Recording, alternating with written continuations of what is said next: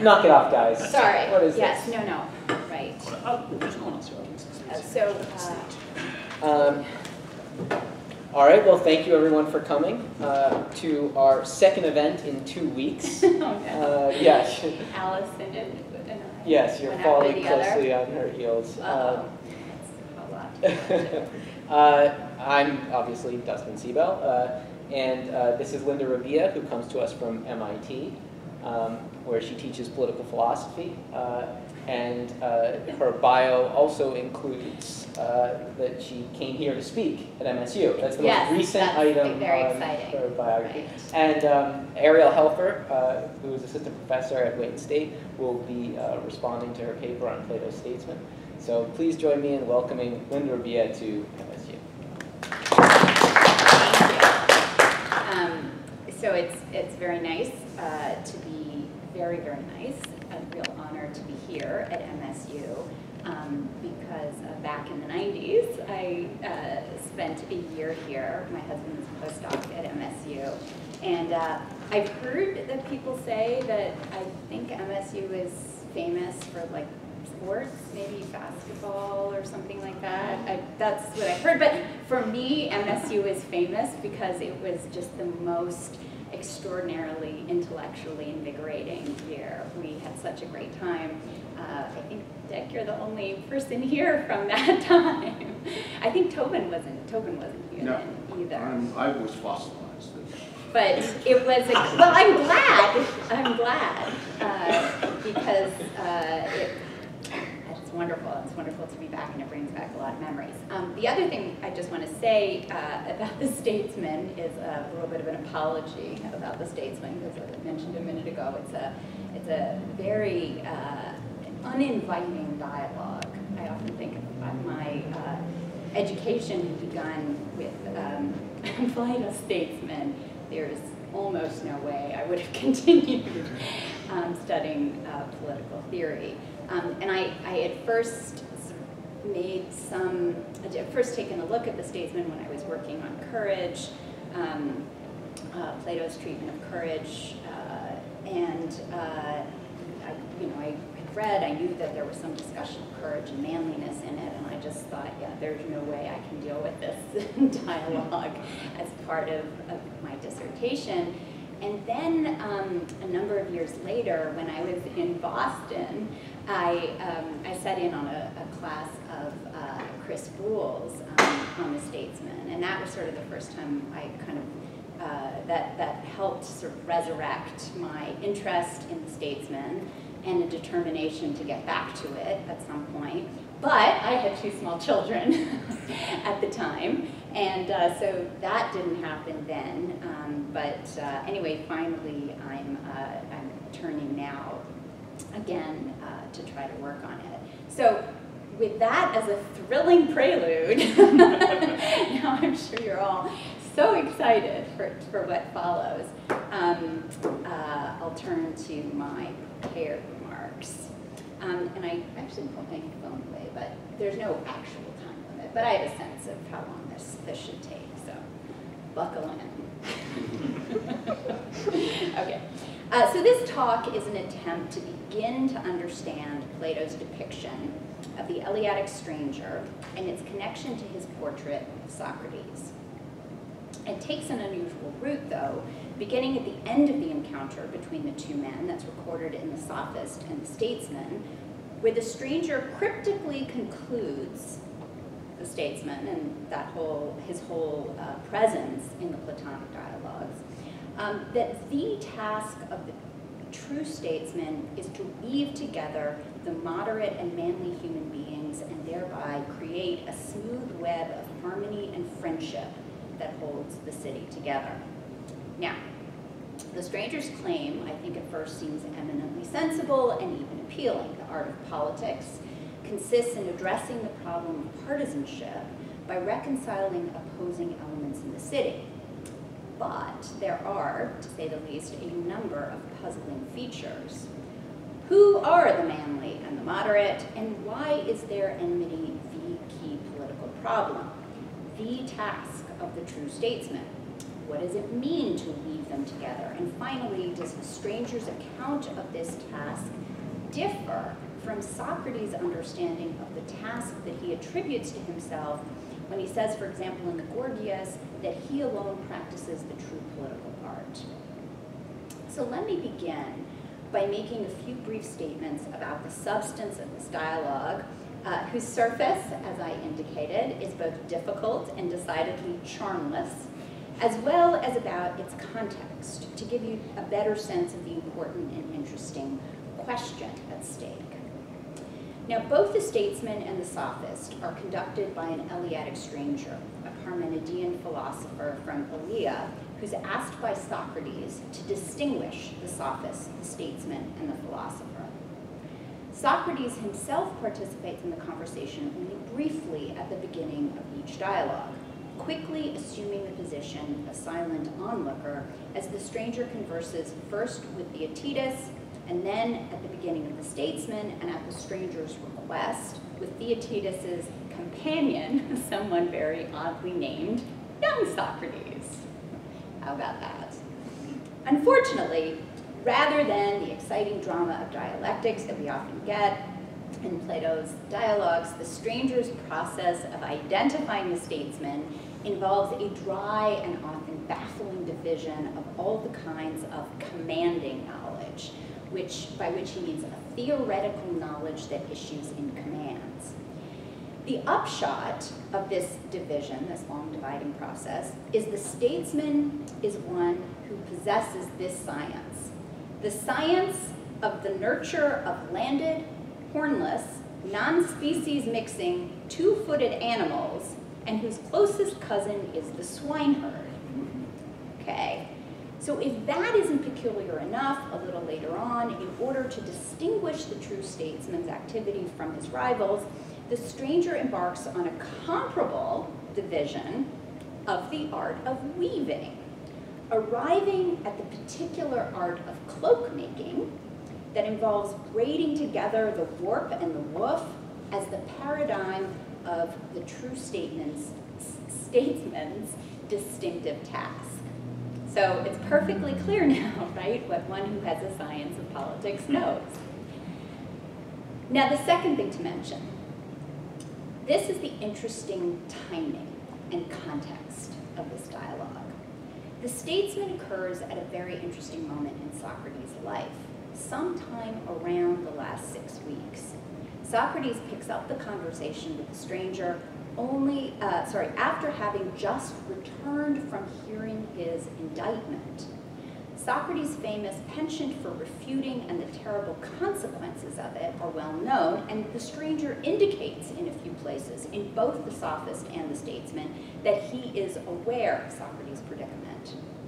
The stranger's own account of the statesman may thus be an expression of some perplexity, perhaps to be developed later in a private conversation about Socrates' peculiar refutations by way of showing Socrates how a philosopher correctly engages in political activity so as to avoid precisely the predicament in which Socrates currently finds himself. So what I hope to do today is to show that by unpacking the conclusion to the stranger's long and puzzling account of political science, what is it that the statesman knows, we can begin to understand something of the conversation between the two, between Socrates and the stranger, that's occurring. This is a tip of the hat to our friend Arthur Melzer, occurring between the lines. The argument that follows, that I'm going to give, is divided into 3 sections. First, the stranger's view of the political problem created by these two groups, the manly and the moderate. Second, what the stranger has in mind by weaving them together and what he understands to be the goal of this process. And finally, some observations about the Socratic reform that we find in the Republic and what the stranger's account suggests about the grounds of the difference between the account that we find of the education of the Guardians and Socrates in the Republic and the account of, that I'm going to discuss in the Statesman. And just briefly to anticipate the conclusion, the stranger's understanding of the statesman's task is rooted in the view that the knowers, or philosophers, but he doesn't use that word, the knowers' concern with non-knowers is limited to educating non-knowers with a view to protecting the pursuit of science. Thus, whatever the agreements between the stranger and Socrates might be on other matters, the stranger's account in the Statesman distills something distinctive about Socratic politics and thus helps to shed light on the meaning of Socratic political philosophy. Okay, so first section on the manly and the moderate. The stranger's account of the statesman's task begins with a very strange prelude. He does not at first describe the problem confronting the statesman as a battle between the manly and the moderate. He first explains the problem, rather mysteriously, as a tension between a part and a species of virtue. When, understandably, young Socrates doesn't understand what he's talking about, he seems to change his approach, describing the problem instead as a tension between two parts of virtue. And this change is somewhat relevant, and I am going to come back to it later. But in the meantime, we're talking about a tension between now two parts of virtue. And the problem is that there are two opposing parts of virtue, manliness or courage on the one hand and moderation on the other. They are fundamentally at odds with each other. Okay, so to explain how they can both be parts of virtue, but still opposite from each other, the stranger notes that quickness and slowness can both be described as beautiful or noble. We praise something either for its quickness or its slowness, depending on the circumstances. So in other words, neither quickness nor slowness is beautiful in itself, but only insofar as it is, as the stranger says, opportune or fitting in the moment. Thus, a runner winning a race is praised for his swift stride, while an adagio movement is praised for its leisurely and gentle tempo. But each is blamed when it's inappropriate or ill-timed or not fitting. So the very leisurely pace of snail mail is annoying, not beautiful. But we don't yet have an account of manliness and moderation that explains their enmity. That comes only when the stranger describes those with manly and moderate natures. In this case, neither manliness nor moderation is praised or blamed because it's fitting or opportune. Rather, each nature praises or blames actions, he says, on account of kinship. One praises or blames what accords with one's natural inclination. And it's on account of this that the two natures develop an extensive and mutual enmity about many things. Now, the manly and the moderate are distinguished by the fact that they don't take their bearings, right, by what's fitting or appropriate, but rather simply by what's either manly or moderate, which, when the particular tendency is not fitting, yields a bad result, right? So the manly man wants to compete, whether it's with an equal or with a child. I think there's some famous movie scenes like this. And the moderate moves slowly, even when, you know, the fire alarm is blaring or the car horn is honking. I'm not talking about anybody in particular, but they always move slowly. Okay. Now, it's to underscore, I think, the effect of this tendency that the stranger suddenly stops speaking about manliness and moderation as two parts of virtue and begins referring to them as two species of virtue. Those who are manly on the one hand and moderate on the other consider themselves to be or the equivalent of a distinct species and not a subset of virtue where certain dispositions are sometimes fitting and sometimes not. Each thinks of itself as a separate and independent class, taking its natural disposition to be the proper standard or guiding principle according to which everything else should be assessed. And so we now can, I think, see better the difficulty, right? These two natures are always going to be straining in opposing directions. Manly types will always be disposed to quick and vigorous actions and see all cautious and slow actions as cowardly, and moderate types will always be disposed to act slowly and cautiously, and they'll treat all quick and vigorous actions, as he says, hubristic and mad. So to put the matter politically in a way that we would recognize, if you're manly, it's always reasonable to strike first, and if you're moderate, it's always reasonable to negotiate. But the stranger then explains in more detail the specific harm that results from this enmity. Now, as I've indicated, their distinctive natures seek different ways of life for the city. The exceptionally orderly, as he calls them, wish to live a quiet life, minding their own business. And in their associations with everyone at home and outside the city, they seek peace, he says, on every issue. By itself, the inclination to peace and stability is not a problem. But the stranger adds that their ill-timed or inappropriate love of peace causes them to approach every action in an unwarlike state and to condition their young in this way such that they are always the prey of aggressors. Ultimately, this causes them, their children, and the entire city to become slaves without, this is a quote, without their being aware of it. The manly, so that's the extreme to which the moderate are prone. The manly, by contrast, are aggressive and confrontational. They are always, he says, rousing their cities for war, and on account of this desire, which the stranger calls more intense or violent than necessary, they establish a hatred, he says, with the powerful, or the powerful ones, and either destroy their fatherlands or risk becoming slaves and subjects to their enemies. The upshot is that as long as the manly and the moderate remain as two species of virtue, each thinking that its natural inclination is the standard for the city's action, both lead the city to harmful extremes. Okay, but whether they put these two extremes, whether they put the city at risk in the same way, is actually unclear from the stranger's language.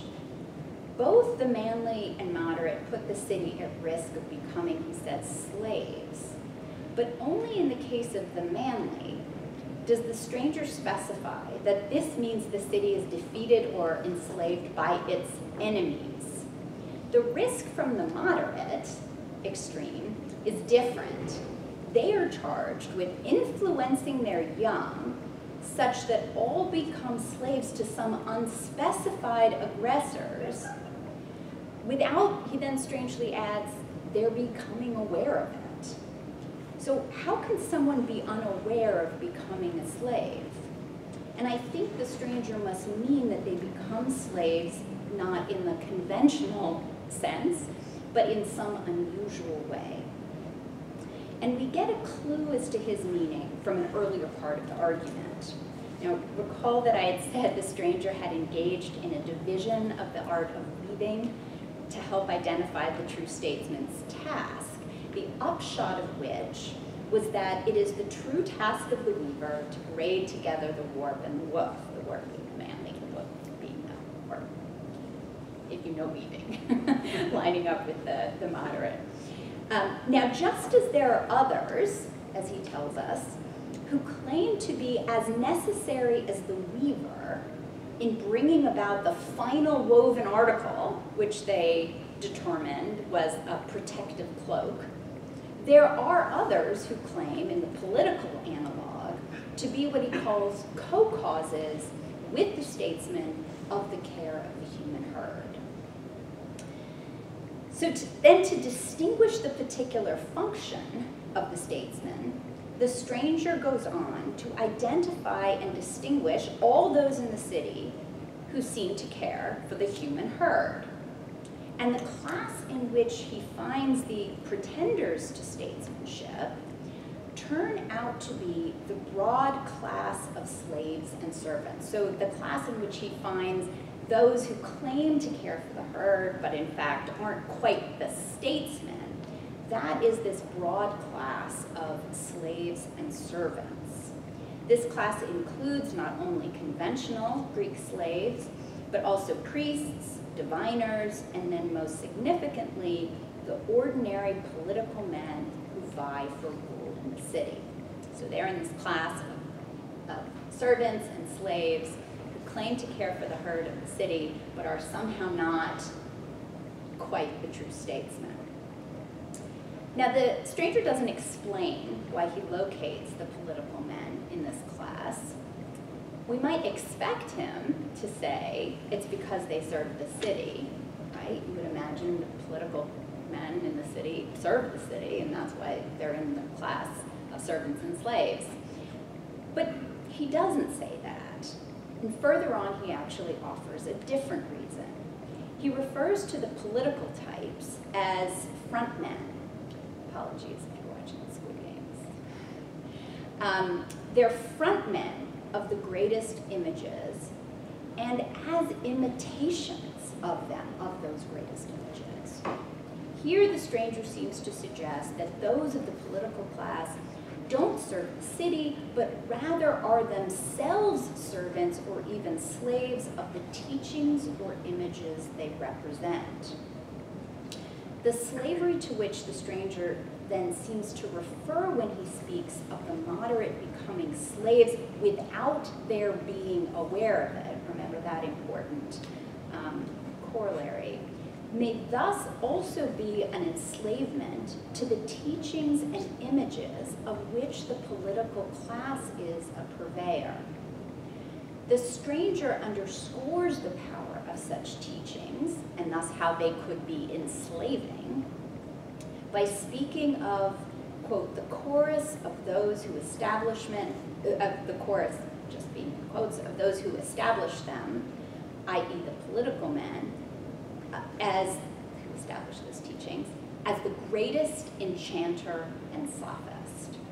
And this would also explain the stranger's claim that when the moderate become enslaved, they also condition their young in the same way. So the idea is once the moderate are enthralled into this political class and the teachings they represent, their young will be molded according and equally enslaved to these teachings. Okay, so second section. We're going to talk about the weaving now that we've identified the manly, the moderate, and what the problematic tendencies are. By describing the political problem as an opposition between the manly and the moderate, it might have seemed that the stranger's account of the political problem would be a pretty familiar account of political partisanship between aggressive hawks itching to go to war and peaceful doves preferring the quiet of private life. But having indicated the extreme to which the moderate are prone as an enslavement to a fraudulent political class that operates as the face of a particular teaching, the stranger seems to have something else in mind than that more familiar political problem. What I think he does have in mind becomes evident when he states almost at the very, very end of the dialogue, and this, I'll quote the line, that the single and whole work of the royal weaving is never to allow the moderate characters to stand apart or revolt from the manly, but by bringing together out of them a smooth web, always to entrust to these in common the offices of rule in the cities. Now, the antagonism, and there is an antagonism here that the stranger highlights, it's at once concrete and obscure. He specifies the problem, the moderate stand apart or revolt from the manly, but he doesn't explain the cause of their revolt or why they refuse to stand with the manly. To understand this, we have to return to what the stranger says about the extremes to which both groups are prone. So first, the manly types. In their tendency to aggression and confrontation, the manly types come into conflict not with the moderate, but with the powerful ones. Moreover, the stranger knows that those whose manliness is not tempered by moderation are led to godlessness, insolence, and injustice. And I think if we put these statements together, the stranger's point seems to be something like this, that in their desire to express sort of strength, perhaps dignity, uneducated manly types sort of blatantly challenge or flaunt their disregard for powerful beings, which would include gods, rulers, and laws. And this would then explain, or help to explain, why uneducated moderate types, so the corresponding moderate types, become slavish. When the manly types sort of go on the attack against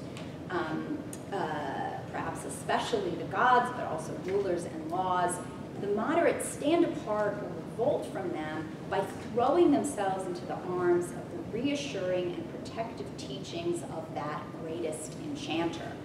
Teachings that can counter manly transgression and impiety and give the moderate the protection they desire.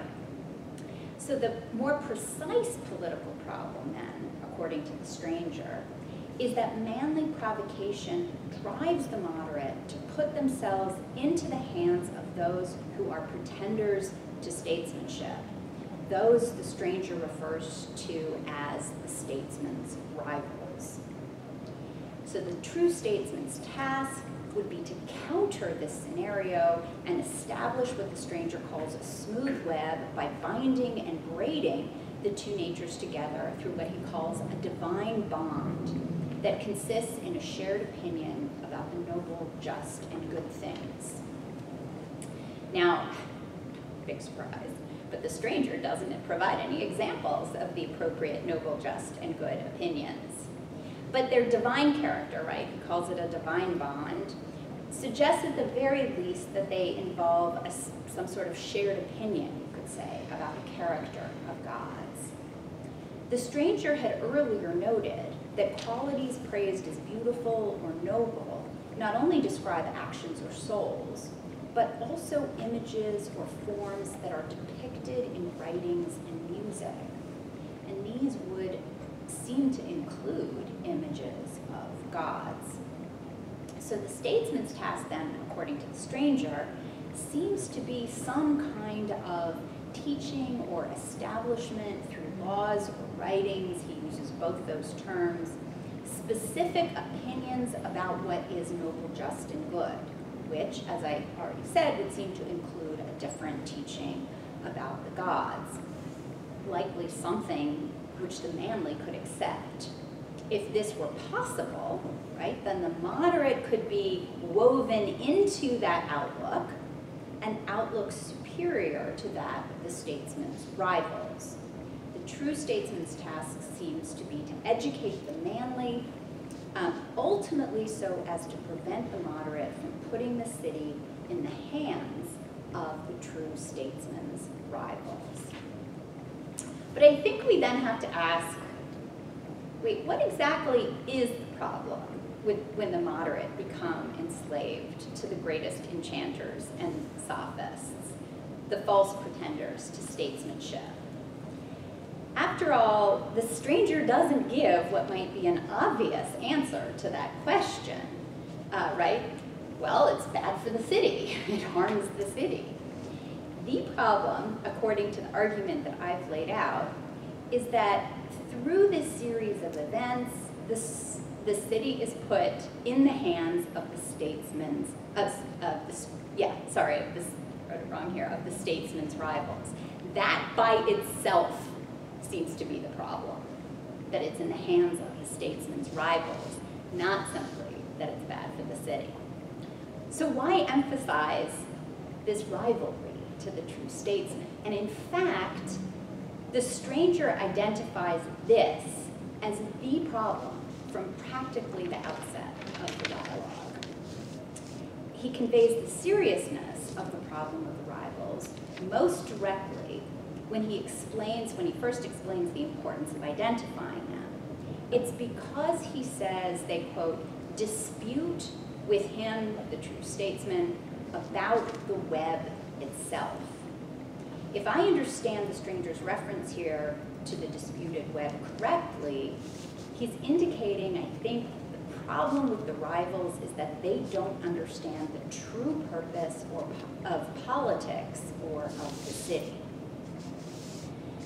Okay, so as we've seen, the stranger identifies those who most need to be distinguished from the statesman as the frontmen for the various incorrect regimes. Frontmen, representatives, the faces of the various incorrect regimes. To clarify why they're not true statesmen, the stranger launches into a discussion of regimes in the course of which he discloses the correct regime and thus implicitly the fundamental defect of these rivals. Now, this discussion of regime and law is very famous, and it's in itself difficult and very interesting discussion. It certainly deserves its own extended analysis and can't be adequately examined here, but nevertheless, here is a very simplified summary. The problem is as follows. The only correct regime is a regime ruled by science or by one who knows, is an expert in the sense he knows what is advantageous for the ruled. That is to say, the correct regime is not a regime of laws, but one where an expert can adjust what is required, can always be adjusting what's required according to the circumstances. But such a regime is impossible, both because it's impossible to prescribe what's best for each individual, but also because human beings don't trust experts. They always fear being exploited. And for an expert to rule would require ruling forcibly and unjustly. So, all actual regimes will be inferior and should operate as much as possible in imitation of the one correct regime. But then, it's kind of like, head-turning moment, the best of the inferior regimes turns out to be the polar opposite of the rule of the expert, not just the rule of law, but the rule of extreme law-abidingness. Yet, as the stranger points out, there is a very troubling implication to this development for the arts and sciences. In a regime of laws, when one inquires into the arts on one's own authority against either the writings or laws, and here we're talking about the arts, he first specifies the art of piloting and medicine, but then he goes on to refer to many others, including what he refers to as sciences.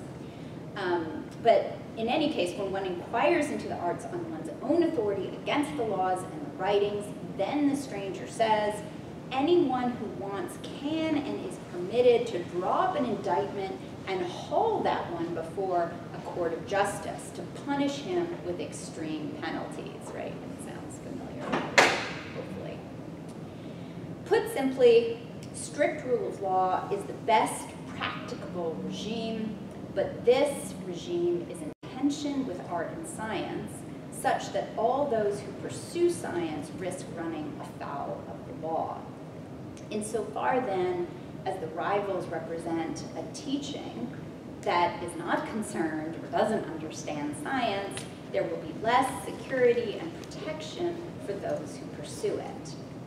Thus, if rule of law is the best possible regime, then for the protection of art and science, without which young Socrates and the stranger agree life is unlivable, the nature of the political class who defend the laws and writings is the crucial consideration. If they are less extreme, perhaps especially less pious, or with a less extreme piety, the laws can be less hostile to science and to knowers more generally. Okay, so now we see that the deepest problem is actually not between the manly and the moderate, but rather between the knowers and the non-knowers. And it's actually that problem to which the stranger first referred when, if you remember, I said that very abstract thing when you first referred to a part of virtue being at odds with a species of virtue. If virtue is knowledge, then knowers are that species of virtue, and they would be at odds with what is in fact, although it doesn't consider itself to be, a defective version of virtue. And it is specifically a part, according to the stranger, because ultimately it's the moderate who, in their greater openness to the rivals, are a bigger obstacle to the best practical regime, which would also be the one hospitable to science. Okay, third section. Now the two come together, Socrates versus Eleatic stranger. So to recap my suggestion thus far, political knowledge, according to the stranger, is the knowledge that the statesman's task is to protect the practice of science in the city, which means molding a political class that's moderate in its concern for or pursuit of spirited dignity and tougher with respect to its piety. This kind of education may sound familiar, right? A little bit like that which Socrates provides for the guardians in the Republic. And so I think a brief discussion of this section of the Republic seems like a good stick against which to rub the stranger's account and see what differences between Socrates and the stranger are sparked. Now, consider the problem that Socrates addresses when he begins the education of the guardian class in Book 2. He's addressing first and foremost spirited men. Right? The whole city is prompted by the manly Glaucon's desire for relishes that culminates in the feverish city. Socrates' stated reason for introducing education is to make these spirited men gentle, and thus to make them good guardians in the city. The first step in this education also requires a new teaching about the gods' nobility, justice, and goodness. He even refers in this context to the teachings about the gods as embroideries woven. The problem is familiar. The traditional teaching about the gods seems to inflame men's sense of injustice, with Achilles as the leading example, and thereby incites them to impiety and disobedience.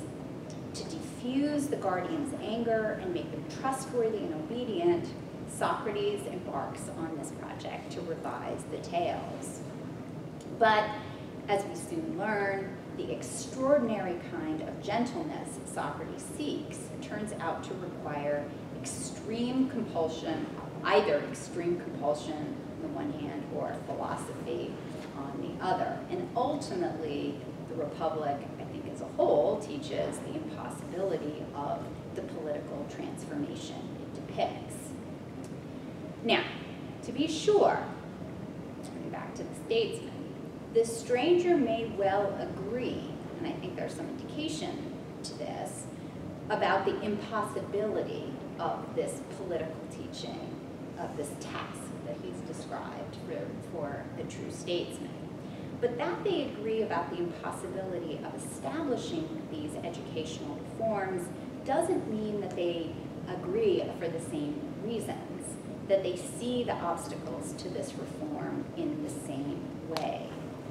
After all, is it even Socrates' goal in educating the guardians, or the Republic more generally, to harmonize the manly and the moderate? Taken as a whole, the theme of the Republic suggests neither that Socrates seeks to harmonize the citizens of the best regime, nor even the two boys who drive the conversation. The action is set in motion because Socrates is compelled to hold a conversation in which he examines the meaning of justice, and he creates the city to address Glaucon's and Adeimantus's frustration with the outcome of his examination, showing through the city in speech the very obstacle to providing the defense that they beg him to give. So the impetus for Socrates' creation of the city, which is an examination of justice given by three different men, is actually more consistent with the Socrates we see spending time examining and refuting others' opinions about justice and other kindred subjects. Moreover, far from tamping down or moderating the intense hopes and longings in those whom he examines, often the manly young, Socrates, in fact, stokes their hopes and longings. Think about Glaucon bringing him to that feverish pitch in his description of the idea of the good. He stokes those hopes and longings, in particular about justice, showing them that they care more about justice than they often realize, and forcing them in the depths of their concern about justice to recognize and grapple with the gap that exists between what they want from justice and what they're in fact able to have. Also, much more common, and maybe even part of the educational reforms, but more common than the kind of educational reforms that he presents in books 2 and 3, are Socrates' famous exhortations to virtue.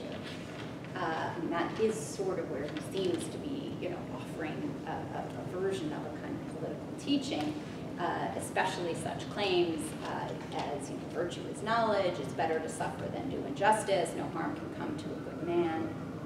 But still, as we see from Cleitophon's frustration in that dialogue, the Cleitophon, well, these maxims color Socrates' own life with a very moral, even noble hue. They don't provide a teaching or a kind of doctrine that can guide political life, right? That's why Cleitophon is so frustrated in that dialogue, because he wants some real direction. It's enough with the refutations and the, I don't know anything, I'm just asking, Columbus or Columbo, not Columbo.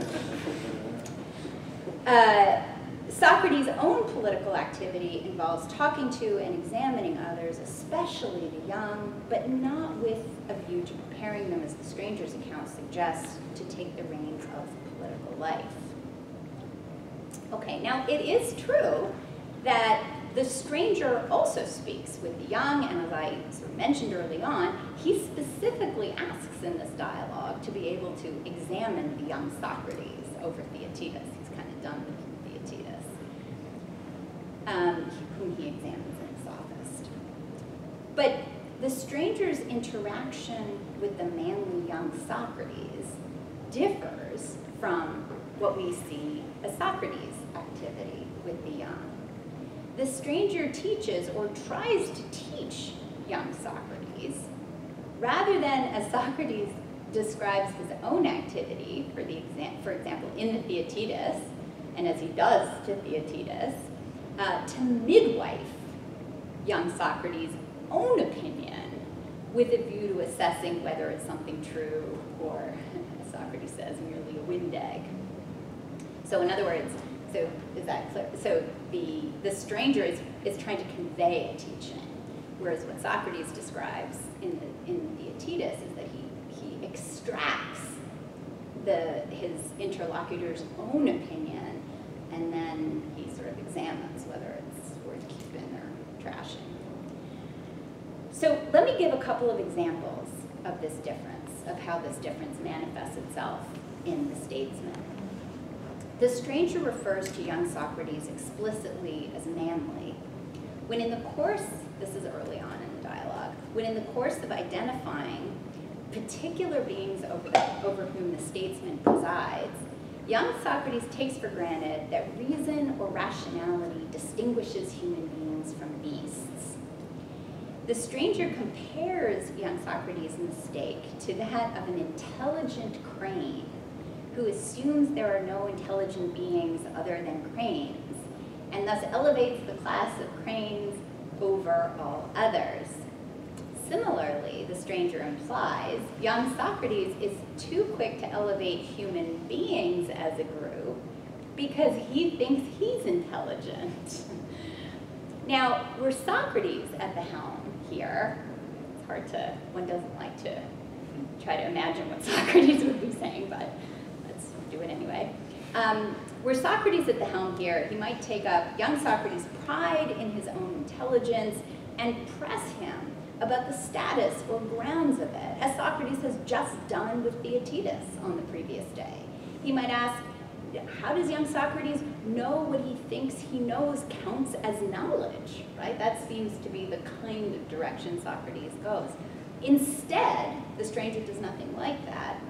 And what he does is he presents young Socrates with the myth of Kronos, which clarifies, or is intended to clarify, the particular nature of the human herd over whom the statesman presides. And we learn from this that human beings are, for the most part, needy, desperately vulnerable, and yearning for the age of Kronos, where gods cared directly for them. Through this myth, the stranger appears to teach young Socrates that rationality per se does not distinguish human beings. After all, despite the absence of such caring or providential gods in our age, which is no longer that mythical one of Kronos, most human beings continue irrationally to long for them. He thus teaches young Socrates that anyone, I think through this myth, anyone who presides over human beings in the current age must be aware of and thus take into account just how dependent most are on gods, right? So the whole myth seems to be a way of kind of teaching young Socrates what he needs to know about other human beings, were he ever to assume this position at the head of a political class or as part of a political class. Young Socrates resists the stranger once again in the dialogue when he hesitates to agree with the stranger's claim that the best regime, because this is what he does initially, right? That correct regime, the regime of the knower. So the best regime should never be guided by law. That someone who knows, that would be the most ridiculous thing ever, would be to constrain oneself by having to apply the law. Now, again, were Socrates speaking with him instead, Socrates might have pressed the question, as he does in the Minos, and of course, as the Athenian stranger does in one of the laws. I might have pressed the question of what young Socrates hopes for from law, especially maybe pressed him on this, the possibility for a kind of self-overcoming that law seems to make possible. The stranger, however, seems uninterested in provoking young Socrates to flesh out his own thoughts on or hopes about law. He seems to teach young Socrates the problem of law so that he can grasp the correct reason for law and then the need for it to be overseen and protected by those who are correctly educated. The stranger had stressed the rule of law in a particular context. Human beings are simply unwilling to subject themselves to a wise or expert ruler, right, because of their irrationality. So once again, the stranger is trying to teach young Socrates to understand, to grasp fully the irrationality of the people among whom he lives. So put simply, in contrast to the Socratic mode, the stranger emphasizes to young Socrates the irrationality of everybody else, right? Doesn't encourage him perhaps to look inward and see the ways in which he himself might be irrational. Okay, in both of the cases that I mentioned, the stranger approaches young Socrates more with a view to the political situation of which those concerned with science. And remember, I mentioned that young Socrates had agreed that, and it's possible, now I don't remember, that he might have even been the first to state that life without art and science is unlivable. So the stranger seems to be trying to press him to become aware, as someone concerned with science, of their political situation, as I said, rather than with a view to examining young Socrates himself, much less turning around his soul. The stranger seems to try to teach him, as he says when he's discussing the true statesman's task, to be, quote, willing to share in just things. The stranger seems to take for granted, I would suggest, that in young Socrates' manly nature, he is, if not philosophic, or potentially philosophic, open to a certain reasonable education. And in general, that the manly are somehow more fundamentally reasonable or sound than the moderate. And we see more evidence for this in his account of how the correct divine bond, remember I mentioned that, the shared opinions about the just, noble, and good, would affect each nature. He describes the manly as taking hold of the truth and becoming gentle and willing to share in political life on this basis. The moderate, he says, receive only opinions, and their virtues make them capable of being only good citizens or moderate and prudent, quote, in accord with the regime. He thus implies that the moderate nature is more resistant to the truth if it's even ever capable of receiving it at all. And yet, as I've indicated, the stranger doesn't see young Socrates' maybe greater reasonableness as any invitation to examine him more fully. Now, there's a subtle textual hint, I think, that supplies a suggestion as to why the stranger is not inclined to the kind of introspective examinations or cross-examinations that we see Socrates engages in. The stranger attributes the moderate's slavish tendency to their erotic love of peace. He speaks of eros there. For their eros, for peace. But he attributes the manly attraction to conflict to only a too vehement desire, an epithumia. This small difference, I think, points to an important difference between Socrates and the stranger's view on eros. The stranger characterizes the moderate as more erotic, but also as less open to the truth than the manly. For the stranger, then, eros is not, as it seems to be for Socrates, an inducement to reflection or potentially to openness. So how then does the stranger understand eros? The moderate, he indicates, are fearful, not passionate, in loving the quiet life, avoiding war, minding their own business. They're consumed with a wish for security from evils. So perhaps then we're meant to understand that by erotic, the stranger means simply the longing for what can't be satisfied. As we learn from the myth of Kronos, those who long to be cared for and protected from evils seek something that could be satisfied only by gods. By contrast, the manly are not erotic because although they desire too vehemently, their desires, like other ordinary desires, hunger and thirst, for example, can be more easily tamed and satisfied through political offices or other honors. In the stranger's view, then, while manliness tends towards excesses, its basic disposition is sound. But if I'm right about the stranger's view of the manly types, does he have an accurate psychological account of them? And I don't think so. In fact, his account abstracts from the instances of manliness or courage that look most erotic, namely in its attraction to noble acts or to wanting to rule or to the kind of attraction maybe that young Socrates has for the law and for devoting himself to the law.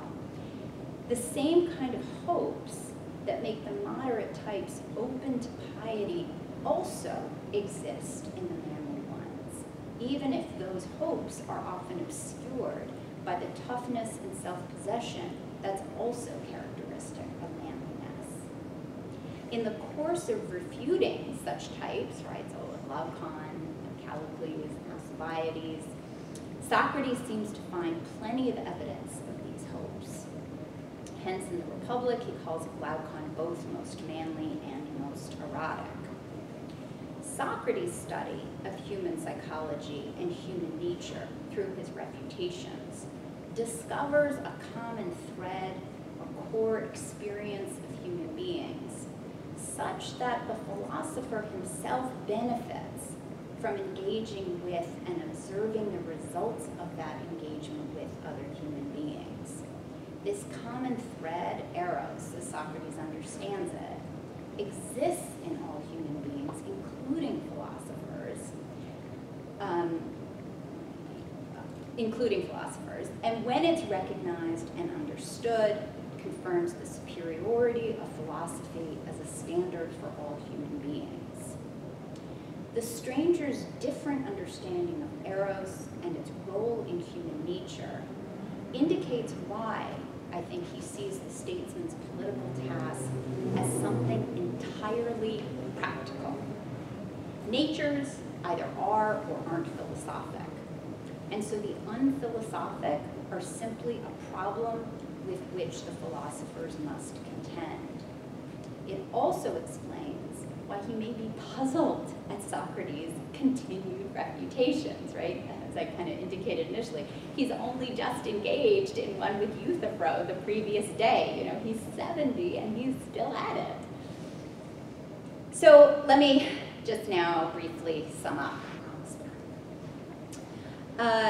The stranger initially describes the political problem as an enmity between the manly and the moderate natures in the city. But this enmity is only one aspect of a deeper problem. Moderate natures are inclined to submit themselves to regimes that are ill-suited to the pursuit or protection, I should say, of art and science. The regime which is most hospitable to these pursuits depends on the creation of a political class where the manly respect piety and tradition and thus contain the extreme tendencies of the moderate. Now, whether or not the stranger thinks this political task can be accomplished, he understands it in theory to be for defensive or protective reasons alone. Remember that protective cloak I mentioned earlier, which is the goal of the art of weaving. It's an entirely practical activity. The cloak it weaves protects and defends the city by protecting the knowers from everyone else. Socrates seems to see the philosopher's political task differently. It consists largely in refutations supplemented by a few doctrines, such as the myths we find at the end of the Gorgias and the Republic. And this sort of strangely makes him both more and less kind of active in political life, right? Less in the sense that his political activity would be coeval with his theoretical activity. So that less in the sense that when he looks like he might be doing politics, he's not. His dialectical refutations, or not simply, his dialectical refutations are presented in the Apology and the Theaetetus as being emphatically important for his own understanding. But his political activity, or his, to the extent that I said he's more active in political life, it's possible, I think, to understand that in two ways. First, though his political teaching is in no way a blueprint for political reform, his investigations do provide some genuine practical guidance, and we see this, I think, especially in the laws, because it establishes a common ground for reasoning about practical knowledge. And second, and this would be a somewhat different kind of political activity, not a conventional view of political activity, but by evoking political longings in the recipients of his, some of his most successful interlocutors, he offers a path to an education that is the only true solution to the problems of political life. But perhaps the true political art is displayed above all by Plato through his portrait of Socrates' theoretical and political activity that genuinely combines the qualities of manliness and moderation. Plato establishes a respect for philosophy that constitutes its own distinct woven defense.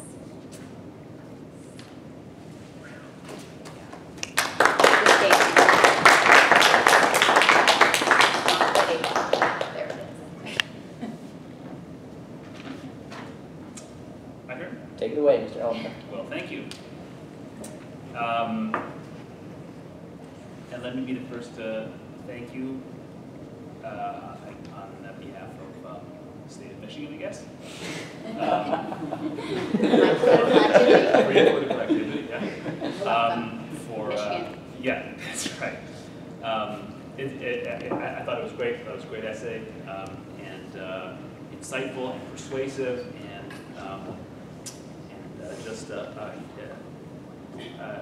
just wonderful to have a high-level discussion of Plato on really interesting subjects that are hard to penetrate, and you really offer a lot. And what I have to offer in return is pales by comparison, and I'm sorry that it's being recorded for posterity. But it's okay, it's never going to be out. Yeah, yeah, that's good. That. Oh, that's excellent. Good.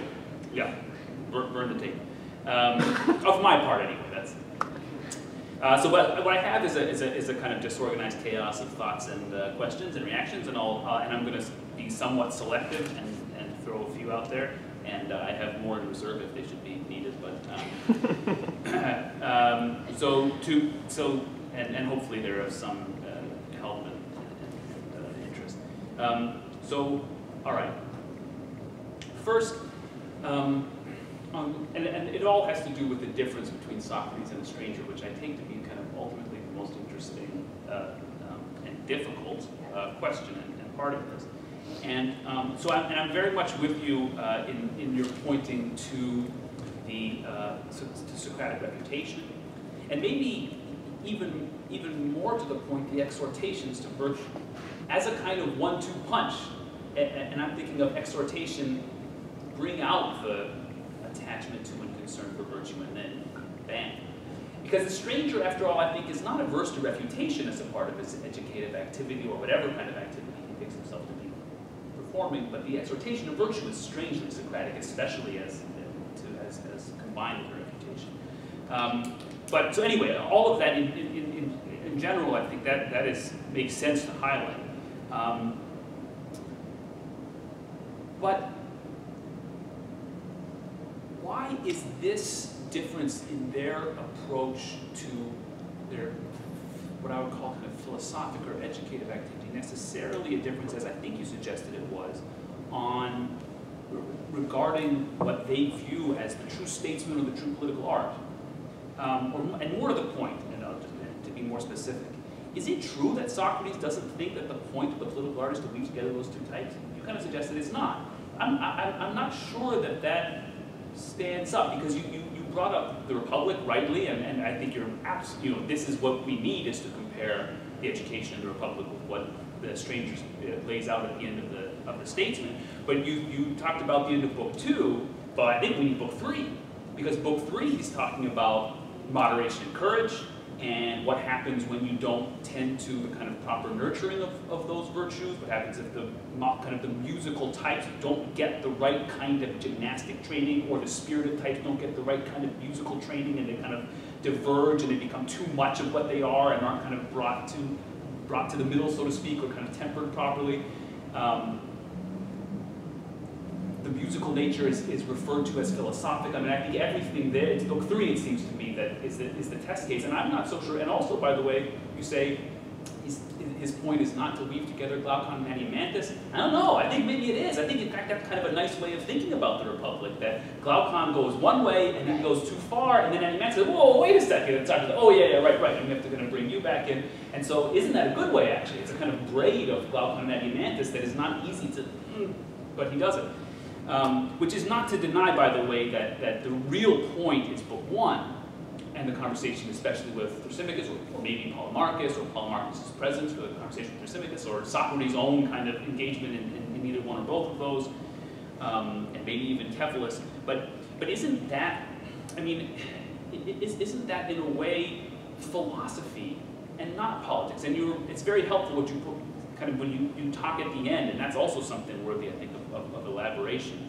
In what sense is Socrates involved in some political activity? I mean, even if we're persuaded that somehow the philosopher is the true possessor of the political art, the true knower of what a statesman is, and therefore is the true statesman in some sense, or the true practitioner of political art, as you point out, Socrates says he is the Gorgias.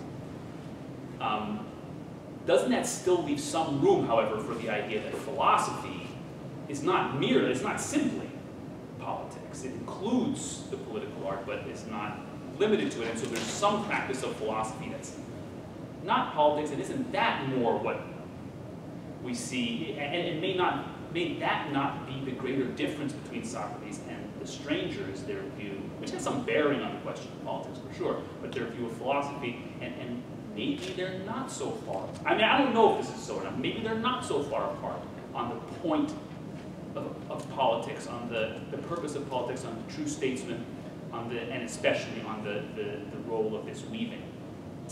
So that's, as I warned you, somewhat chaotic, but hopefully somewhat helpful. Here's the other question. So I really, really liked your explanation of the stranger's view of piety in the city.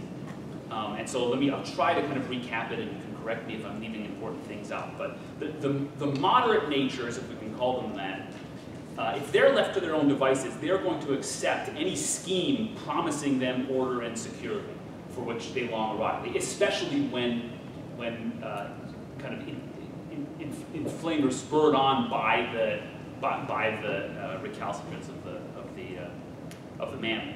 And this makes them easy prey to priests and diviners who are peddling Greek religion, which, as we know, is bad news for science and philosophy. And so you need the manly natures as a statesman, which naturally chafe under the yoke of this restrictive order and forced dependency, to give the popular culture some backbone, some resistance to the reigning orthodoxy, in order to give the philosophers some breathing room. Otherwise, it's too stifling with these moderate natures and their erotic demand for and desire for order and peace will just insist on this extreme piety, and the philosophers have no wiggle room. Now, this is intriguing for many reasons, and one of them is it accords with a different part of the structure of the Republic. The true city, the original very small city that they set up, which is this small, mostly economic arrangement among, I think, moderate adiamantist types who don't ask for too much, and seems to involve a simple piety, but also to be devoid of philosophy, among many other things. It's only the introduction of manliness in the form of the guardians brought on by Glaucon, the manly, who are needed in order to provide luxury and leisure, that philosophy becomes possible. And indeed, these guardians are presented at first as having philosophic natures, philosophic thoughts. It's something of a joke, but there's a pointer in that direction. However, it's also clear, as you say, that Glaucon represents in the Republic not only manliness, but also eros. So that is some kind of difference, it seems, from the stranger, who puts, as you used to say, eros more on the side of the moderate and less than manly. And this, now, I'm going to introduce one suggestion here, I'll kind of come back to it, but this, it seems to me, might indicate, and this is just in reference to the Republic, and prompted, by the way, by thinking about your paper and its relation to the Republic, this may indicate the fact that it's Glaucon, the manly and erotic, who brings in the reform that ultimately makes philosophy possible and makes the philosophic nature a possibility in the city. This may indicate that philosophy, insofar as it is erotic, can be subject to the critique of eros as blinding on account of the force of longing for the noble and beautiful. Okay, I put that up for just a moment, and as I say, to come back to it. But the point, returning to your paper, as you say, is that what we're pointed to here is the stranger's failure to apprehend, as Socrates does, the errors committed by the manly on account of their errors. They too are blinded by erotic longing, not for peace, but for noble deeds, noble devotion. Now, this makes it seem to me as though you're saying that the stranger puts himself more or less in the camp of the man. I wasn't sure if I had this right about how you were characterizing it. Correct me if I'm wrong, but that's how it sounded to me. Manliness, well-tempered, cultured manliness, of course, not like stupid, uncultivated militarism for its own sake, but understood, because that he made clear enough. But manliness, courage, is needed for philosophy. Because manliness is needed to resist and challenge prevailing orthodoxies, which are imposed on us with great force, literal force in terms of the kind of might of the regime. But then this kind of sounds also like Thrasymachus and Protagoras, doesn't it? The sophists is this in the sense that, you know, attachment to manliness, and it seems to be a big part of Socrates' critique of each of them. They're attached to this manliness, this courage as a kind of philosophic virtue or an intellectual virtue. And so, a question, is the stranger to be grouped with them? Is that where he belongs? Would Socrates' critique of the stranger differ from his critique of Thrasymachus and Protagoras? And put maybe too simply, does Socrates think that the stranger's commitment to manly pursuit of the truth betrays an erotic longing for nobility that's problematic? I mean it really as an open question, because I think that's possible, but on the other hand, I think the stranger gets in some ways some credit from Plato that Protagoras and Thrasymachus don't. Maybe most of all, that he doesn't show him in an extended discussion with Socrates. He doesn't show the Socratic refutation of the stranger. And I think that may be an important indication that the stranger occupies a somewhat higher rank. But at any rate, the question, and maybe to kind of sum up, given the important place of Eros in the Platonic or Platonic Socratic account of philosophy, does the stranger's divergence from Socrates regarding Eros imply a different view, not just of the statesman, but of the philosopher? And isn't that a very intriguing question to be led to, given that the asked but unanswered question of this trilogy of dialogues is, what is the philosopher? And so isn't it fitting in a way, if we are led by the end to start to ask the question, well, what does the stranger mean by philosophy, and does it or doesn't it agree with the philosopher, and does it or doesn't agree with what Socrates says? So let's hope that's clear. Those are, great. Those are all excellent points, and terrific. Thank you. Should I have a couple of thoughts. I think Yeah. Say whatever. And then also maybe I think I'll go from the last one to the first, because there's also maybe that's also something that your first question we can have a more general conversation we don't about. Impose laws on the wall. That's excellent.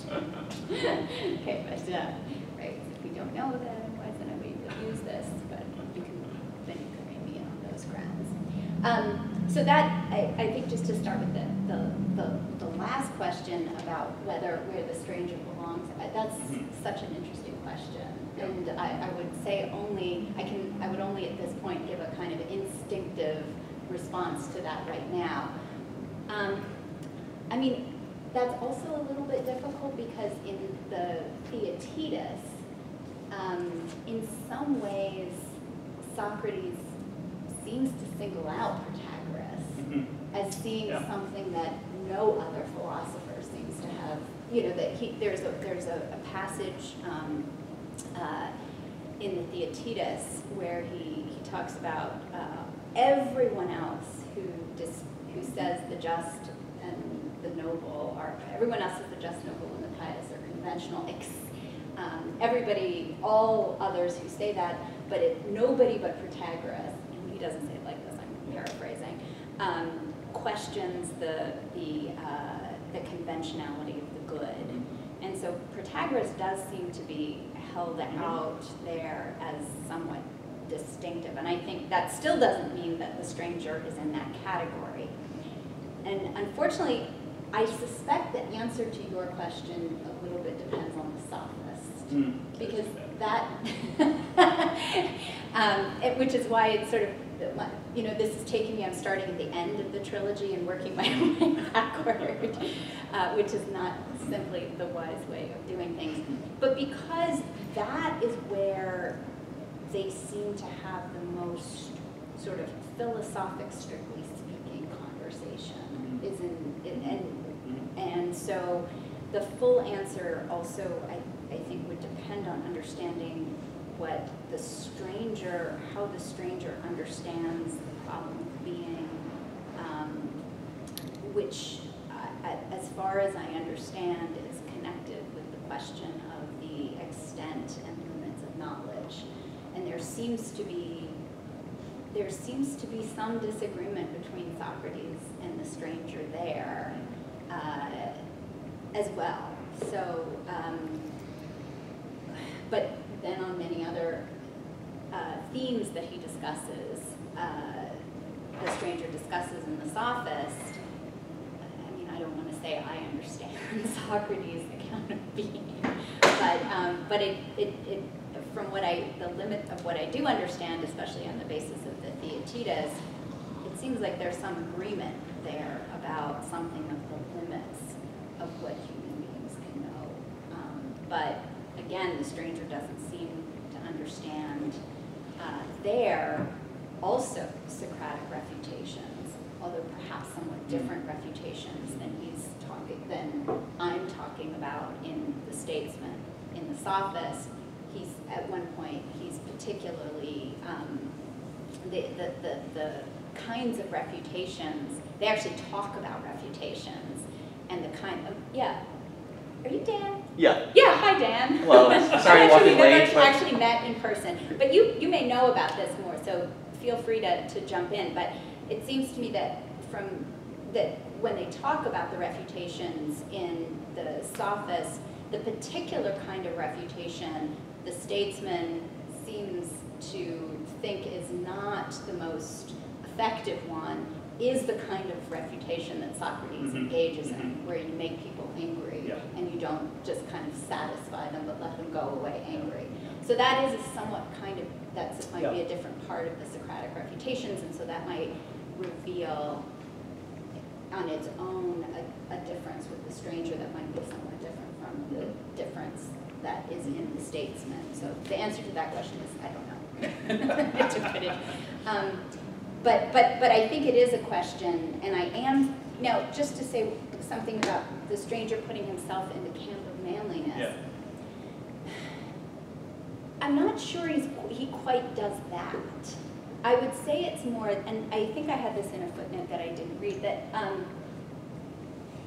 I think it's not so much that he exhibits the same kind of problem or the same kind of attachment to courage that we see in Protagoras, in that dialogue.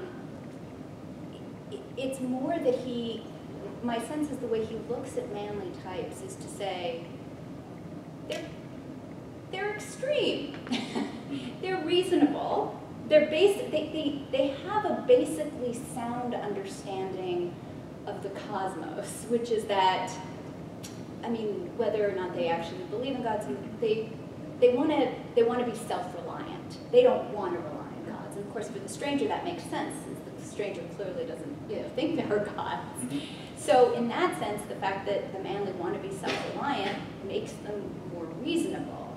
Now, I think he would say they care about this too much. They don't have an inclination for study, for learning. This might not be true of young Socrates. It's not clear. I'm not sure how the stranger finds out these things, but that they're basically sound, but just a bit too extreme, with no taste for the philosophical life. So I think he would understand himself to be somewhat different from them, but understand them again just in his.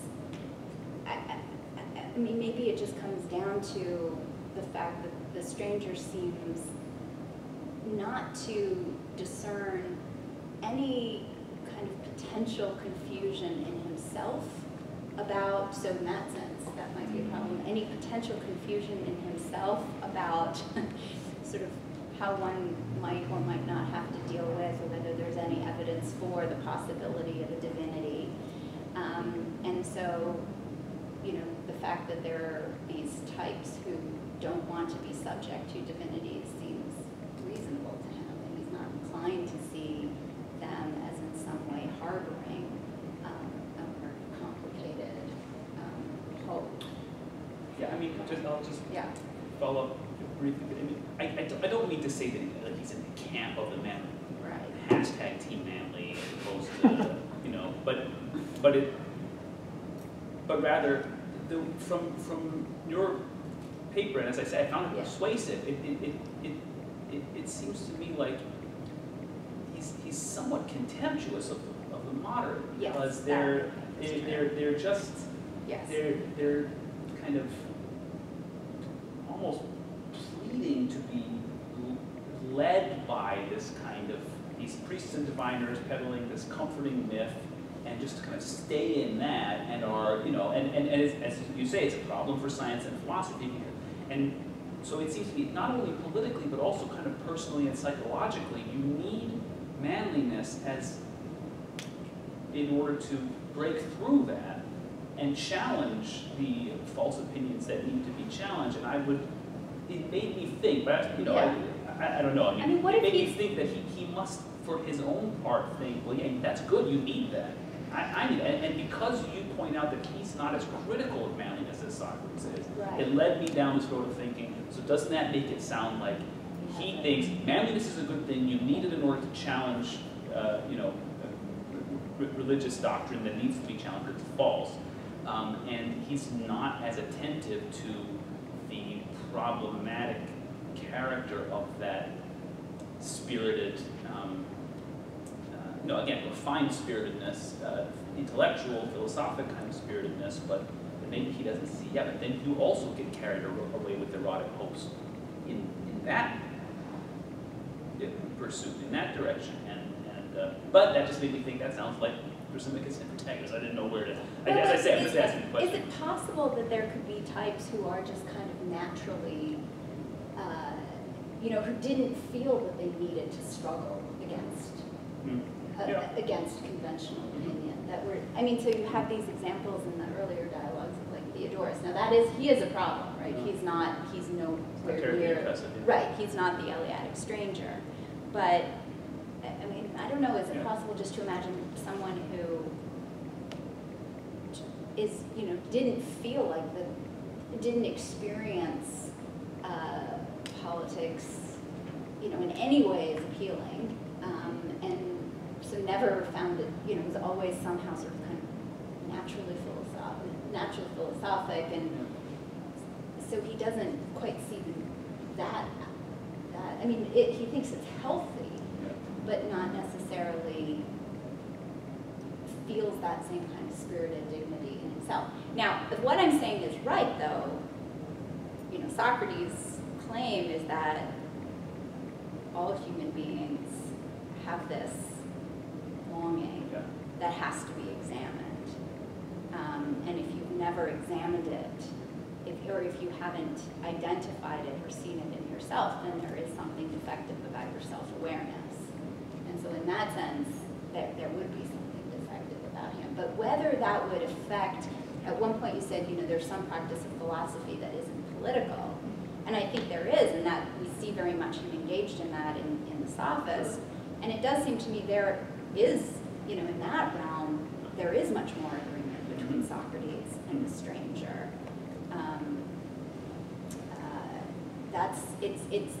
But whether the stranger's understanding is still perhaps defective because he doesn't, yeah, I mean, that is the question. And my suggestion, I would say, just to throw it out there, is that he doesn't have the same kind of grounds for, but because he doesn't understand that that there is some kind of common experience or common ground among all human beings, he doesn't discover the very important basis for knowing that we have a shared experience of the world, and therefore being able to say that our intersubjective conversation actually provides maybe not a perfect knowledge that we would hope for, but actually some real stability.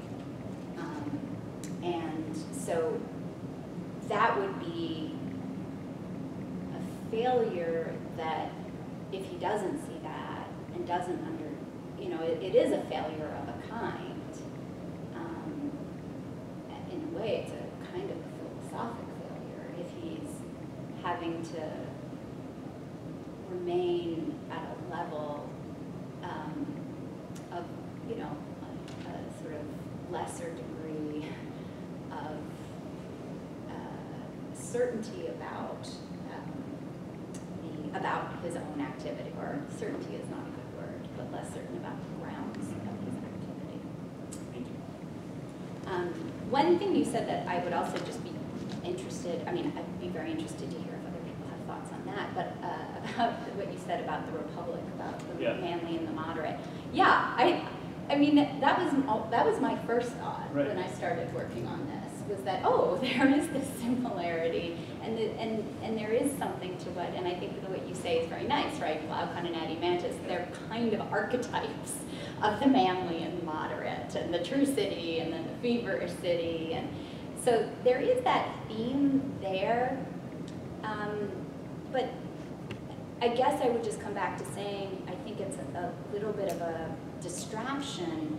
It's appealing, and one can make, you know, say many interesting things about human psychology and even about political life by thinking about that. But I think it's not the focus of the Republic, and so because of that, it doesn't really reflect what Socrates' concerns are insofar as they're engaging in something that seems political. I mean, yes, I have more thoughts, but I don't want to monopolize any more time. Yeah, sorry, it's all interesting. It's hard, it's a tough dialogue, and it's a complicated argument, so but I don't know, I mean, manly and the moderate, do people find that as, what would you, I would be curious if other people had thoughts about that as a theme in the Republic. And then I would say one other question I had, sort of generally, is it also just strikes me as one difficulty with the stranger's argument is I'm just not sure.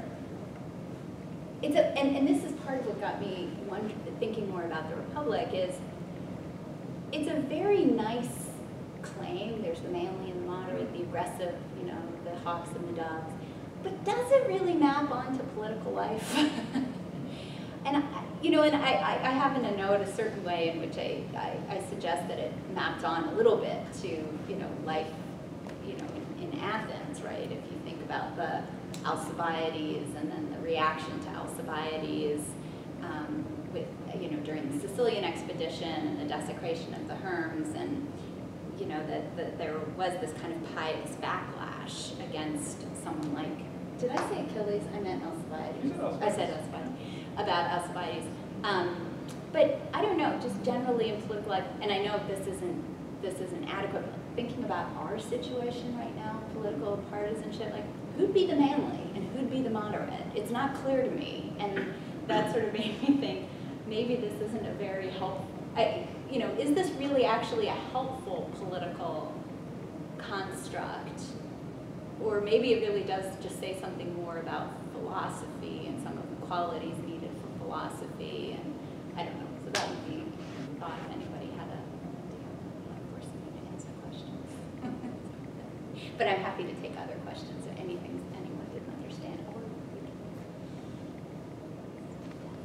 Thank you. Well, that was very, very interesting and enlightening. My question is about the opinions about the just, good, and noble things that are supposed to foster this unity between the moderate and the manly. And I have a few questions about it. I'll throw them out, and you can do with them what you want.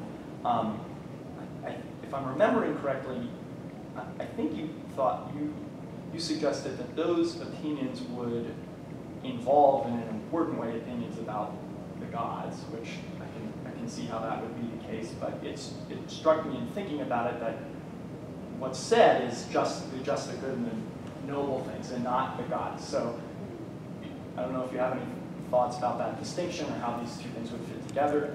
A question related to that is, if these opinions about the just, the noble, and the good things are related to the gods, how do they relate to the myth that the stranger tells earlier? I mean, in your mind, would that be that be an example of this sort of thing?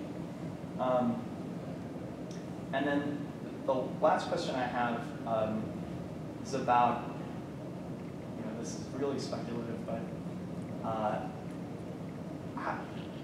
do you have a sense of what Socrates might, how Socrates might, what content he would give to those opinions as opposed to what the stranger would give them? And a thought that I have in mind is,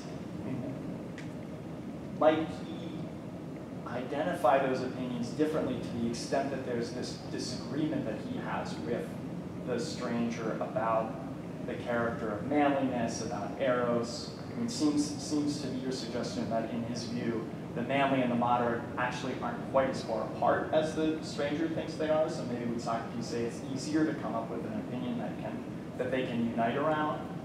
But is that but to that extent, maybe that could be good for the political community, but not as good for the philosophic types that both Socrates and the Statesman seem to favor. That Socrates might be afraid you get a kind of united front of the manly and the moderate against the philosophers. I don't know. I'm just kind of trying to work this out off the top of my head. So I don't know. There's a lot there. So you can't do what you want with it. Well, no, but I'd be curious to know more about what you were saying, because, so I guess what I was sort of thinking that, we get some indication of what Socrates' view would be, but again, that's complicated in the Republic, right? Because there he does revise the teachings, so that the gods are just in a very different way and noble for very different reasons. So what counts as noble, just, and good in the revised education, the revised tales about the gods and the heroes is very different, right? So the heroes don't laugh, they don't weep, that it's shameful to weep, it's not noble. Well, it's ever noble for Achilles to weep, but it's certain, I think it's clearly said in Book 3 that it would be shameful. No one would be seen to do such things. So, but then I guess what you're pressing is, but, these noble and good opinions, and I think this goes to this question about, how serious or how much can the Republic be taken as, this actually kind of helpful, how much would the Republic be taken as an education that is, a real basis for a political education that would unite these two types, even though there's something similar about the problem that he's dealing with in the Republic. I think, as you say, the kinds of opinions that the guardians would have in the Republic may not actually be so good for the philosopher, right? I mean, if you had this, this guardian class of, super austere type, it's so extreme, it's hard to think, it's hard to imagine, but after all, we know that philosophy flourished in a democracy where people didn't have that education, and in fact where, where they didn't have that education, and in fact there was a kind of manly audacity, like Alcibiades, that, infuriates the moderate in precisely the way that the stranger is concerned about. That wasn't said very clearly. Let me try to put it differently. So philosophy flourished in Athens, right? And in Athens you had people like Alcibiades who do precisely the things that the stranger is saying ought not to be done. So in other words, the kinds of, the opinions that he's cultivating in the Republic are very different from those in Athens and may have actually been less suited to philosophy. But I think what the stranger seems to have in mind sort of is something kind of not as extreme, but sort of moving in that direction that we see in the Republic, where you have, as Ariel put it so eloquently, right? You have the, the manly types who provide this kind of tough backbone and But they're not provocative. They don't challenge piety. They certainly don't criticize it, and as a result, they make the moderate feel much more comfortable. They don't then force the moderate to resist them and throw themselves into the arms of these sort of extreme religious types. So does that make some sense? Would that mean that they're moderately pious though still? Kind of. As you say, it's a divine bond. Yeah, I mean that's my sense though. But again, when you like something like you could imagine somewhat austere the gods, a little bit like the Republic, right? The gods are there, but they don't get involved, so we're still very self-reliant.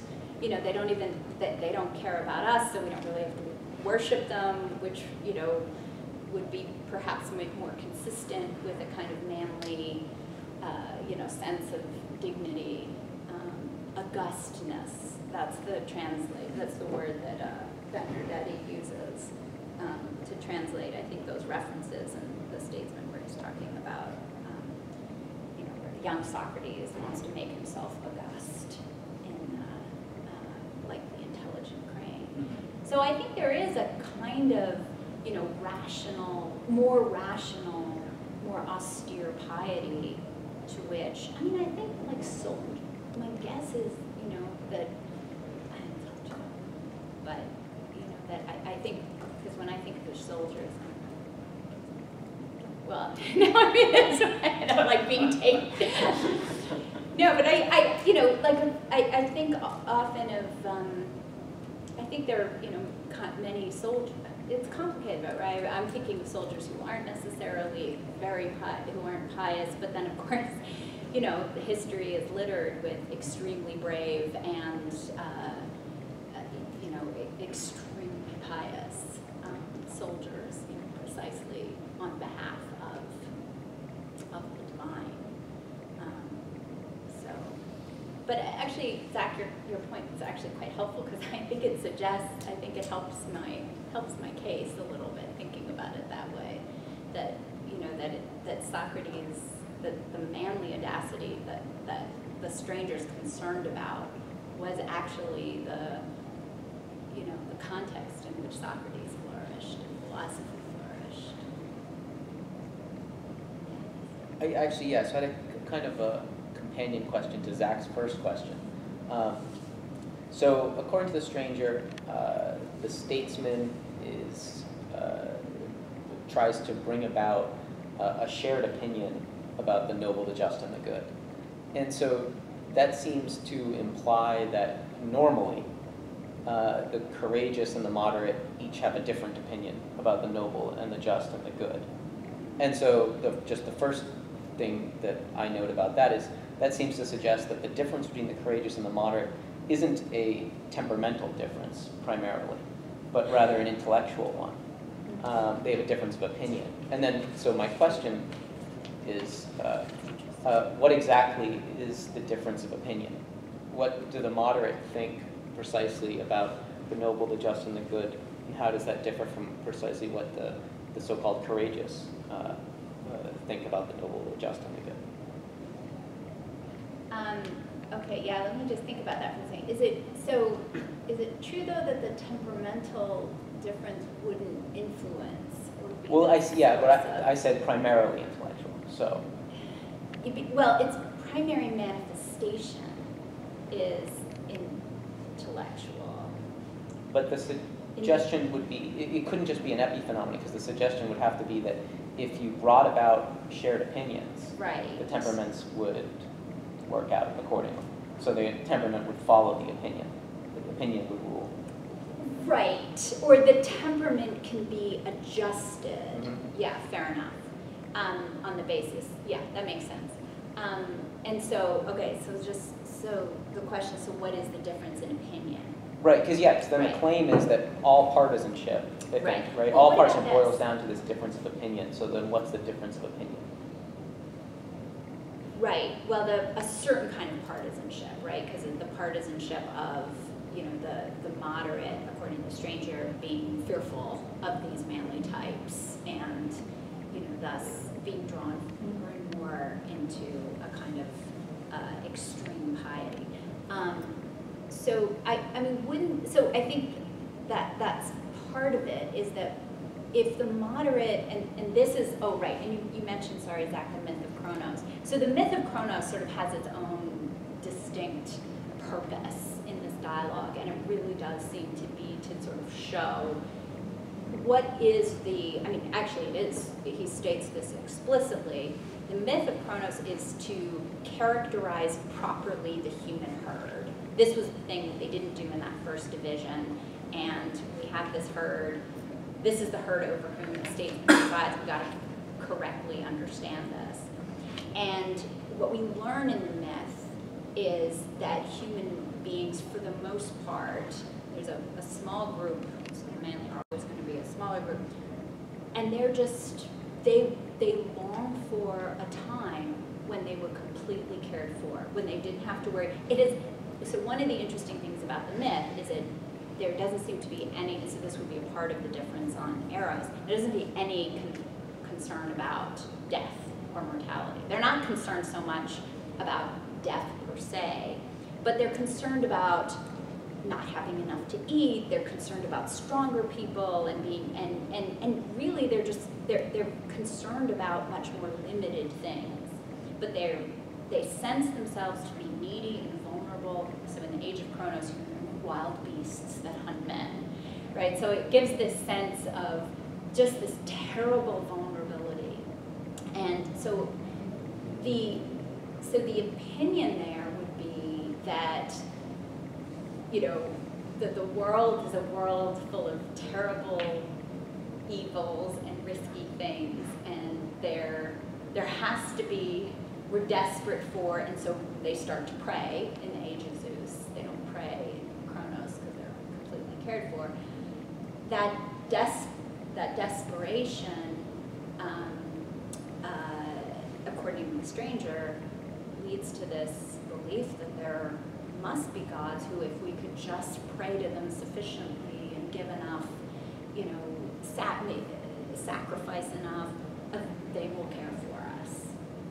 And so we can't care for ourselves. Only gods could care for us. And without that, life is a, you know, terrible and, you know, ultimately sort of just futile enterprise. So that I think would, whereas the opinion that seems to me to be, that he's suggesting is guiding the manly is, we're human beings, you know, we're different from the beasts. We should rule ourselves. We should take care of ourselves. We want to, you know, we want to be, you know, august, as he says. We want to be beings who don't bow down to anyone because there's no one else looking after us but us. So that kind of fierce independence on the one hand and desperate neediness on the other would be, you know, I'm speaking of kind of temperament, but it's also an opinion, would, I think, be the dominant ones. Does that make sense? Is that Can I offer, yeah. This would be let me try it in a very simple formulation. I'm thinking about Glaucon and Adimantus, and see, and I'll elaborate a little bit. So formulation would be this. Yeah. Formulation would be the moderate types think that justice is a lot like moderation, and the manly types think that justice is a lot like courage. Yeah. And justice, especially insofar as justice is a crucial part of the human good. And so for the moderate types, justice is, you know, quiet, you know, hardworking, living within your means in the city, participating, contributing to the kind of economic partnership, doing your part, not, you know, not needing too much, not asking too much, and kind of being a good cog in the machine so that it all works out. That's justice. I think it's Adimantus who says, maybe when Socrates asked, where's the justice in the city? He said that maybe it's in the need that they have for each other, as in, you know, that working together, that's the thing, that's the whole thing. Whereas the manly Glaucon thinks justice is this kind of overcoming greatness, and it inclines me to think that for Glaucon, nobility is more important than justice as a component of justice, this courage-like justice, you could call it. Right. That involves nobility to an extent that is not there for any man, and that would go together with Glaucon's being erotic, although it raises an interesting question with regard to the stranger, because I like the point you made that the stranger says the moderate are have an erotic love of peace, and that the courageous, it's just this too vehement desire. So does the stranger agree with what I just said? I don't know. If I think it's a good point, the stranger is the one indicating it's a divergence of opinion that is at the root of the problem, because if you can make the opinions converge, you can hopefully weave the things together. So if the stranger would agree with what I just said, I'm not sure. But Right. No, that's, I think, putting it in terms of Glaucon and Adimantus is very helpful, right? And because exactly as you said, that we see that in a way they really do have two different meanings of justice, right? I mean, in Glaucon's speech, it's the sacrifice of everything. Yes. And in for Adimantus, it's not that hard. It's not that hard. Right. If we could just get it straight, get the poets cleared up, if everyone understood it, then everyone would make the just decision because they realize it's better and stop having so many problems. Right. And so it all seems so simple. So those would be two very different And opinions. in Adimantian city, the problem for Glaucon is there doesn't seem to be any need for justice as he understands it. So right.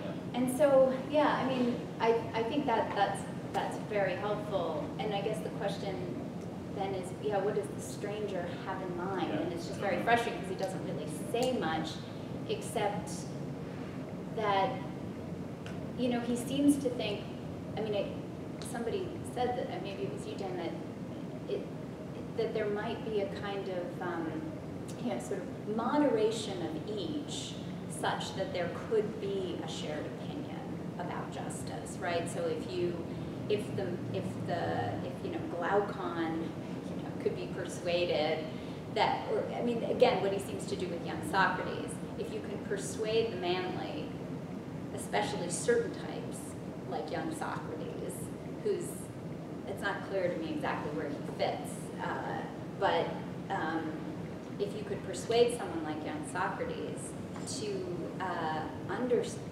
with this account of what human beings are like, you could persuade them to not make the kinds of demands that Glaucon makes on justice, and to be, to be prepared to rein it in a little bit. And the stranger's suggestion is if the moderate just aren't provoked, I think, then, they can be toughened up a little bit. And I mean, maybe there's something to that, right? Because I don't know if we think about just our culture, our cultures can be more or less manly depending on what the governing opinions are, right? If it's, I'm not going to want to say this, but anyway, you know what I mean. Just reveal yourself by. I know.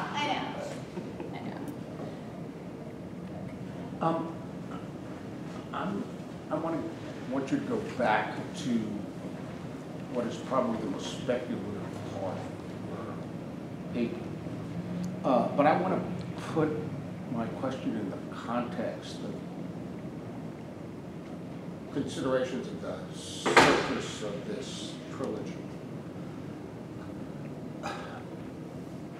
And I'm almost tempted to just leave it at this question.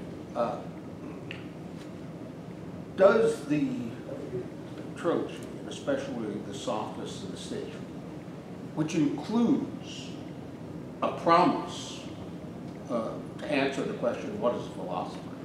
In fact, answer the question, what is a philosopher?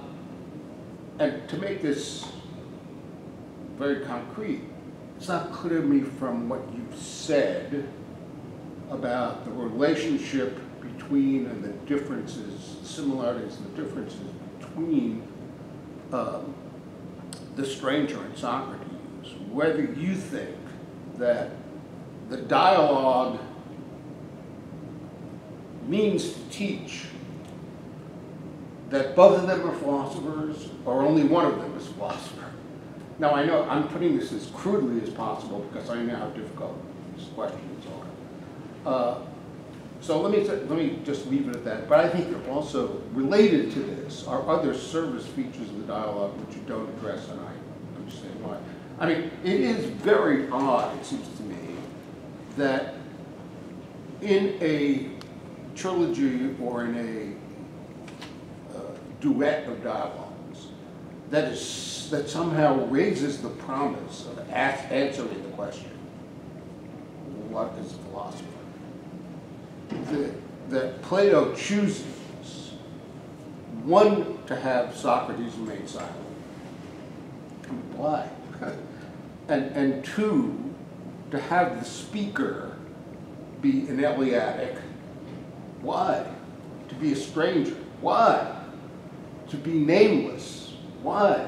I mean, it seems to me you do have to be able to answer these questions in a persuasive way before you can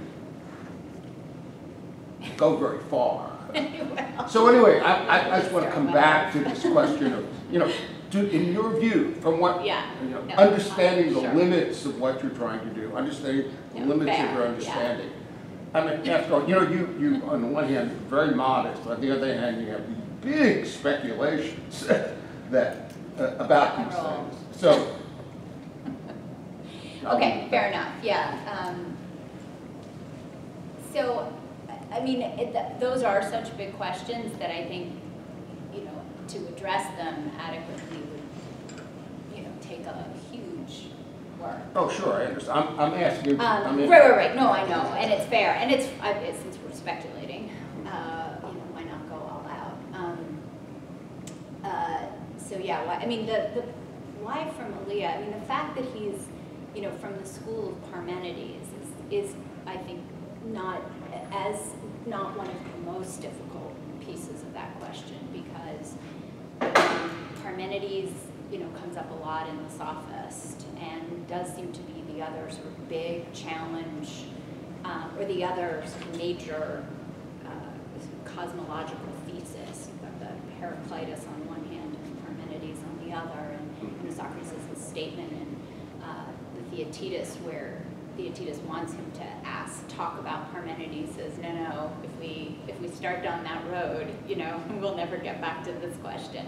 So he seems as though Socrates had an enormous respect for Parmenides. There was a dialogue of him when he's young with Parmenides.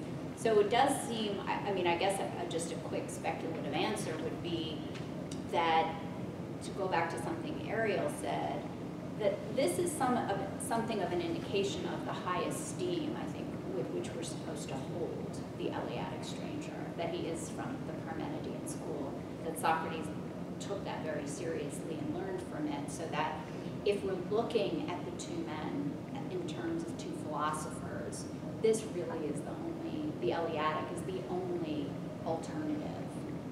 And that he's not an individual would also be relevant in that, right? Because we're looking here at the kind of school or way of thinking that comes the closest to what might be, a philosopher that isn't Socrates. Or that, that he's juxtaposed against someone who's about as impressive as you could be in terms of philosophy. And so then the question about the philosopher, so it might be, should I just give a guess? Not a guess, but like my sense would be, or this is, I think, where I'm going with this, you would need to have a good understanding, I think, of all three dialogues in the trilogy. But my sense is that we get that the meaning of what a philosopher is the upshot of these dialogues of the trilogy. That if you understand correctly what Socrates, the problem that he lays out in the Theaetetus, and then the challenges that are sort of quietly put before him in the Sophist and the Statesman. What the Statesman, this very impressive philosopher, doesn't understand about Socrates. If you can figure that puzzle out, then you understand Socrates as the philosopher, the complete philosopher, and why. So that's the working hypothesis. Yeah, well, but to be, you know. I don't want to pressure you on that. No, I would like to hear that, because as I say, what's your reaction to that? A simple question. Yeah. I mean, is it the case Yeah. that